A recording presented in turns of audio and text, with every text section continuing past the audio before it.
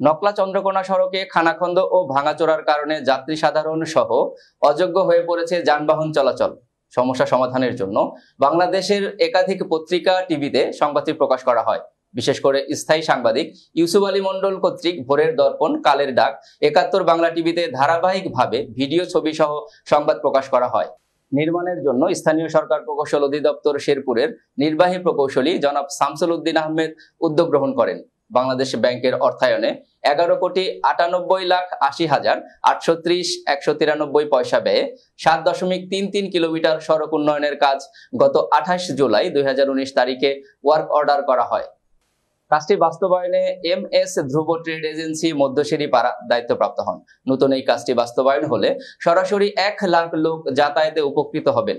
তথ্য ভিডিও নিয়ে রিপোর্ট করছেন আমাদের নকলা শেরপুর প্রতিনিধি ইউসুফ আলী।